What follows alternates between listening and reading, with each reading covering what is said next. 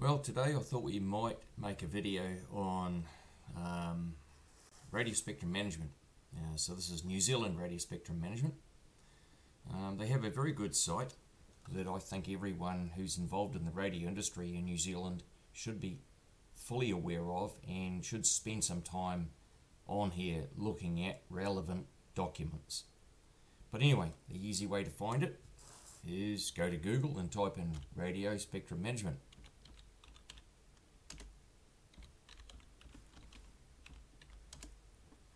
Here it is. And this is what Google finds. Radio Spectrum Management, RSM, www.rsm.gov.nz. Now if we click on here, you should find the home page. Very useful site, as I said. There's lots of information in here, particularly licenses down here. Information on frequencies anyone can use. There's also public information brochures, which are very important, and probably for the purposes of this video the most important one is PIB 58. I brought up PIB 58, as you can see in the top corner. But what we'll do first of all is we'll have a look at licenses. When you have a look at licenses, this is the first thing you see, which is not very informative. But we'll start by typing in here ENX 57. So that's Echo November X-ray 57. As you can see from this screen, there's a large number of users throughout New Zealand using this particular license. Now in Northland we actually have Matariki Forests. It's colloquially named Rainier 57, and that's their license. It's an all New Zealand license. There's their license number, or license ID number, sorry.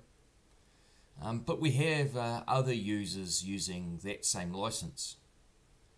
Cochrane and Son Logging use that license in the Northland area.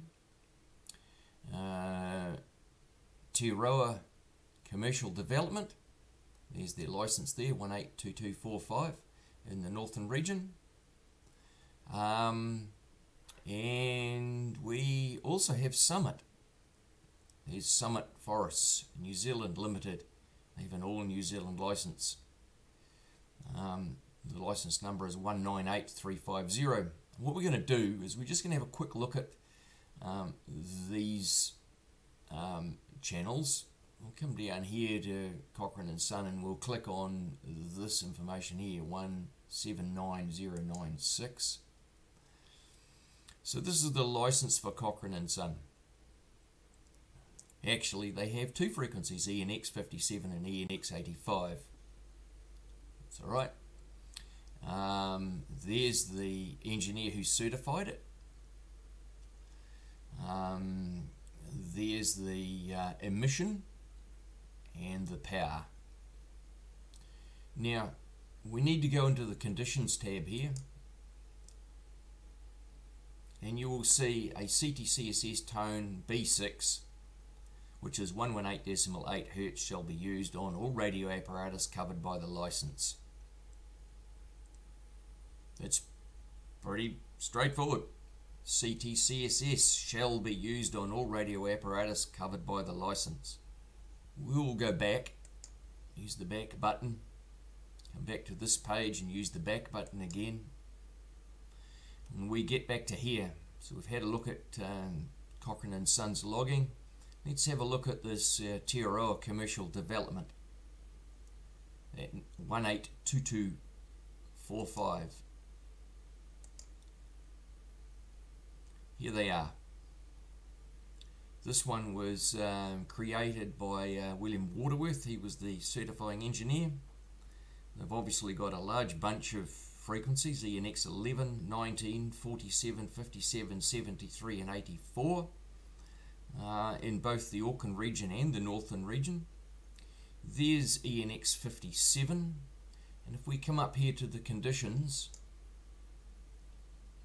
we will see a coded squelch system of B11, which is 167.9 Hz, shall be used on all radio apparatus covered by the license.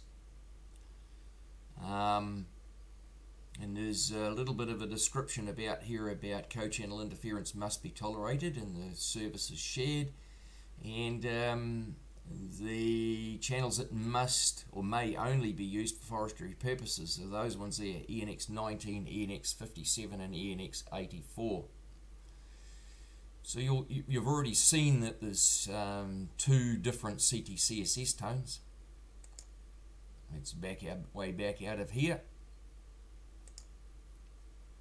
and have a look at Summit Forests. Here's Summit Forests.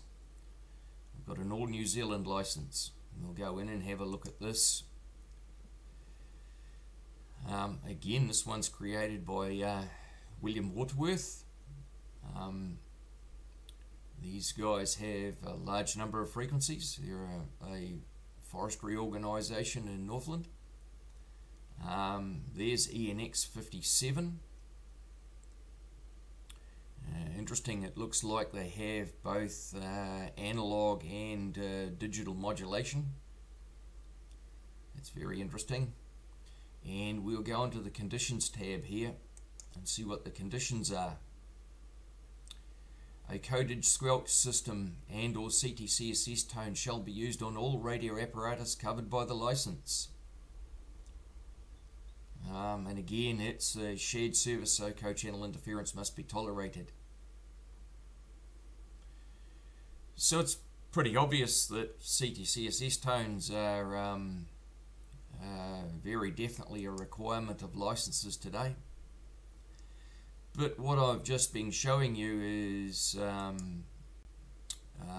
the proper technique for determining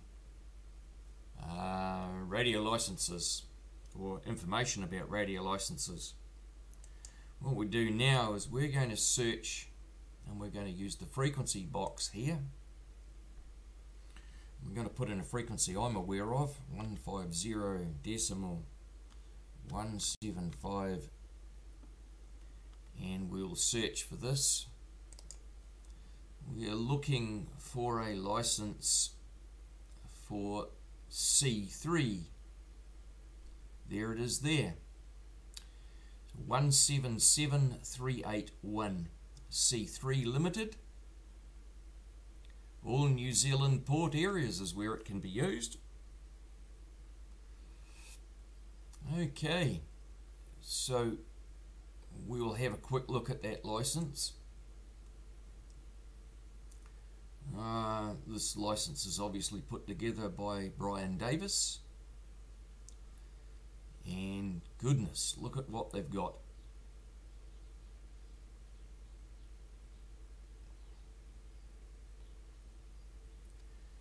By the look of these, most of these are in the F band, D band, although there's one C band channel there.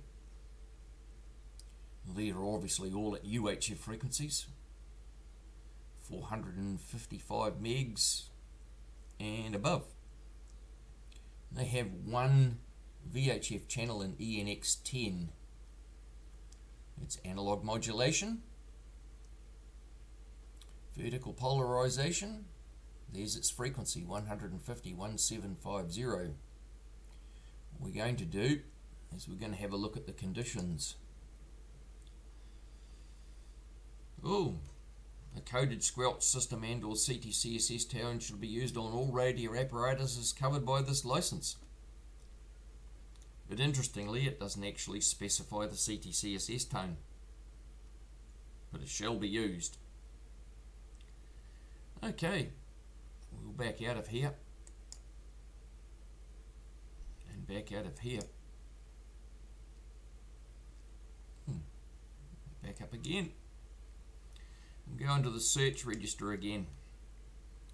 Now recently I had an inquiry about a new forestry operator, and all I knew about this operator was it was called IFS Growth. So we'll put in here IFS,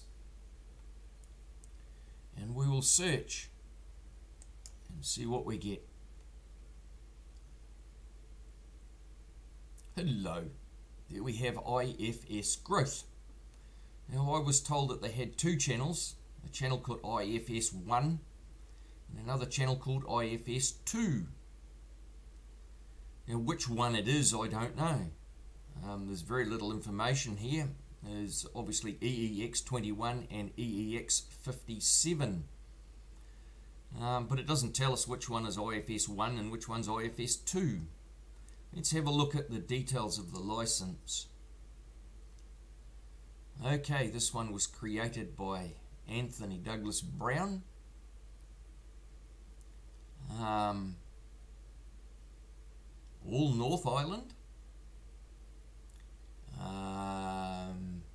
Granted on the 23rd of February 2018. Let's go to the Conditions tab. And we have a CTCSS tone of 94.8 shall be used on all radio apparatus covered by the license. Oh, there's a DMR code as well. And again, the same piece of advice. This is a shared service and any co-channel interference must be tolerated. Let's go back to the license. And yes, look at that. There's analog modulation and digital modulation for both of them in actual fact. Now, because we don't know which of these channels is IFS 1 and which is IFS 2, you could probably guess, but that's not really appropriate. Let's click on here, 528820. Let's see if we can find some information about IFS Growth Limited. And we have a client number and we have a registered company. And let's see what we've got in address and contacts. Look at that. 33A Main Street, Gore.